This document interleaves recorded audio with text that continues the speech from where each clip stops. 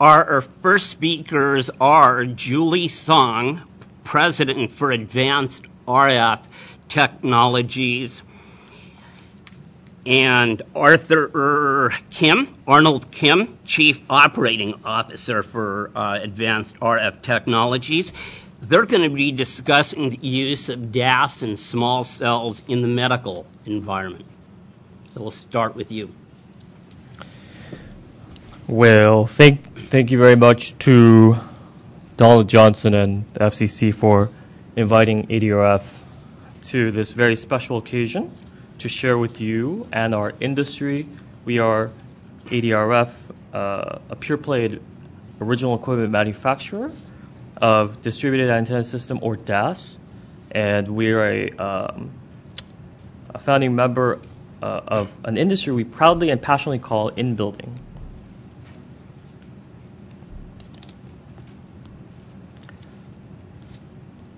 Memorial Sloan Kettering Cancer Center, or MSK, really needs no introduction. It's world-renowned as the highest quality, most advanced, most comprehensive healthcare organization fighting cancer. The world's oldest and largest private cancer center, Memorial Sloan Kettering Cancer Center, has devoted more than 130 years to exceptional patient care, innovative research, outstanding educational programs, and according to U.S. News & World Report, Memorial Sloan Kettering has ranked as one of the top 2 hospitals for cancer care in the country for more than 25 years. In addition, the 2015 Best Doctors issue of New York Magazine recognizes more cancer physicians from MSK than any other hospital in the New York metropolitan area.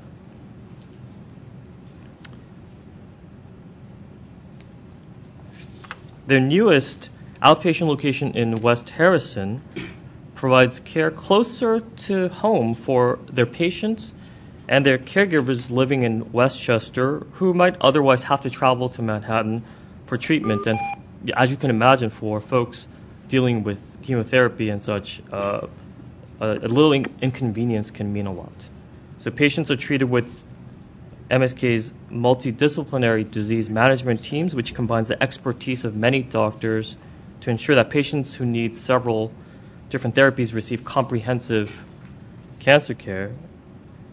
MSK's desire was to bring robust, mission-critical wireless coverage to enable their staff's productivity and patient-guest communication, which befits MSK's reputation as a premier cancer research and treatment organization in the world.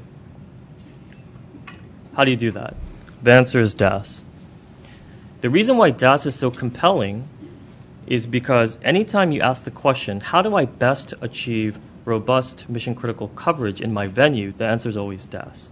And with the healthcare vertical, it takes all the compelling reasons for DAS and amplifies and magnifies them even more so. And what do I mean by that?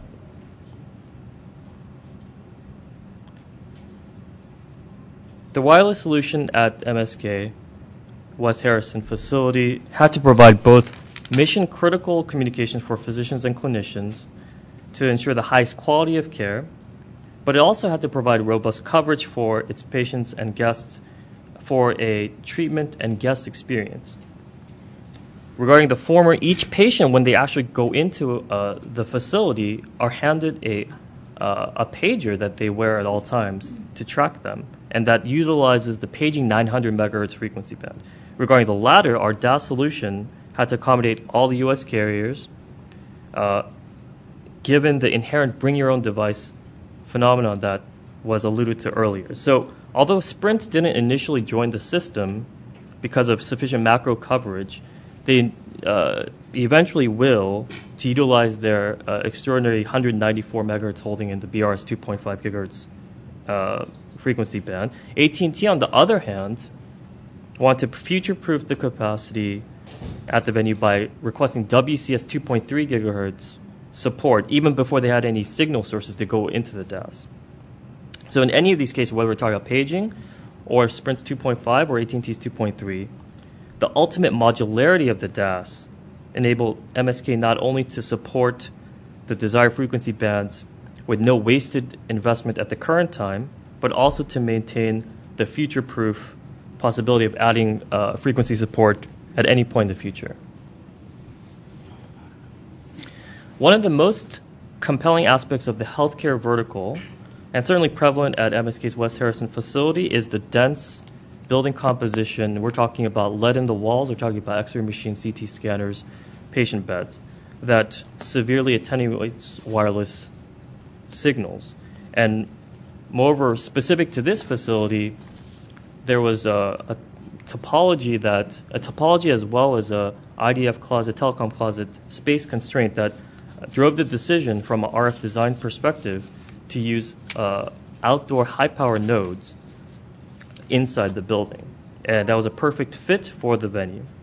Furthermore, our DAS head end accommodates virtually any type of signal source, and we're talking about anything from a base station at 40 watts, a remote radio head, a small cell, a repeater. And what that does is, for some of these wireless service providers, it allowed them to initially feed the DAS with a repeater, knowing that they would eventually move to a small cell. Some of the carriers decide to inject a base station to begin with. But that ultimate flexibility in both the input type as well as the output power is a perfect example of why DAS is the most ideal solution for healthcare facilities. Within our in-building industry that we're so proud of, we've recognized in the last few years the significant growth of what we call enterprise-owned DAS. That was also alluded to before. This is a deviation from the traditional model where carriers pay for DAS, and MSK is certainly a prime example of an enterprise customer really stepping up and investing in their own infrastructure.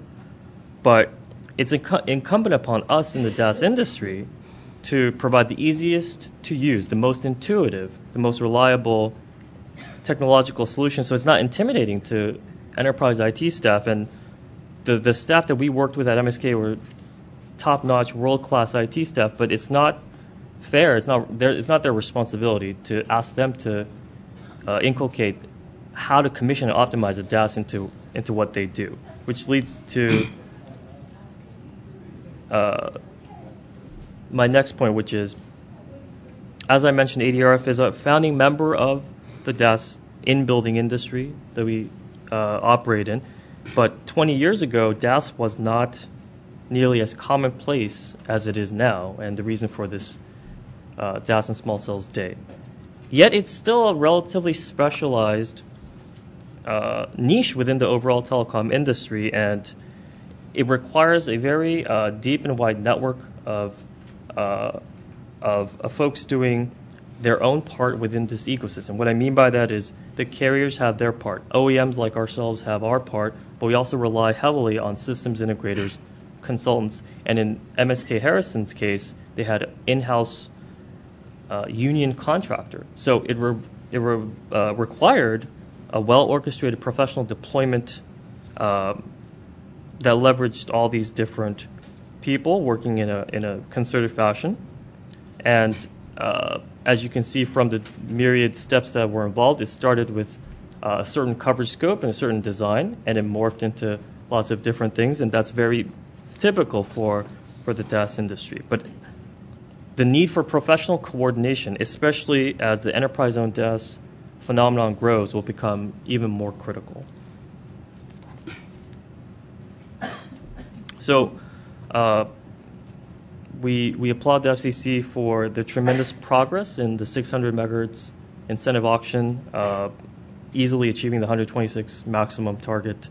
And we at ADRF, we stand ready to continue to support this exciting future with the most advanced technological solutions as represented by our DAS, especially for healthcare verticals, and MSK is a prime example of that, with the most important features such as modularity, flexibility, simplicity, and professional coordination.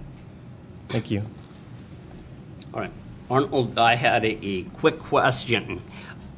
Is the use of DAS at Sloan Kettering, is that unique, or are we starting to see DAS being used in other medical facilities similar to Sloan Kettering? I think we showcased the the DAS that we deployed at MSK West Harrison because it's such a great example, but it's certainly not unique. It's like I said, the healthcare vertical is prime for DAS. It has a BYOD component, so you would never know exactly which wireless service provider the guest, the patient, the clinician, the physician is going to bring with him or her. Right. And with the severe attenuation that is present in the building, it just sets up for a natural use case for DAS. All right. Another question I have is, how does the DAS system interact with, say, the emergency room and first responders? Say, for example, there's calls coming in from first responders. Can the two interact? It's a great question, and absolutely you can. And the beauty of DAS is if you have a proper architectural design for the DAS, and I don't want to get too far into the technical weeds, but with the modularity and the flexibility that DAS can provide, obviously we can cover all of the 4 major U.S. wireless carriers, and the U.S. has an extremely rich spectrum chart that all the carriers utilize in a different fashion. And so to be able to accommodate each of those spectrum slices, whether it's 700, 850, SMR 900, the list goes on, that's absolutely critical for DAS. But we also support Public Safety 700, Public Safety 800, UHF 450, VHF 174. And to be able to accommodate those frequency bands on the same technological solution for an enterprise customer is critical, because those are the frequency bands that the public safety community uses. That's different from what commercial carrier operators have utilized. And for an enterprise customer, they don't care. Right. They want to have robust coverage for both of those needs. Sure. And if it's on one common system, so much the better. All right. Okay, we have a question right here from the audience. Could you please describe the various medical and telemedicine applications of this deployment? Well, the beauty of the DAS is the applications, or the DAS is agnostic to the applications, meaning we're supporting as rich a transport medium as possible for the providers, the creators of that capacity on whatever frequency band is supported in that local market by the commercial carriers. And so as long as we're able to provide bandwidth and connectivity, then the applications community, they're infinitely more creative, and they can come up with whatever applications to enable productivity for the physicians, the clinicians, and just utilize that connectivity and bandwidth. Okay, thank you. Thank you. We'll go All right. to the next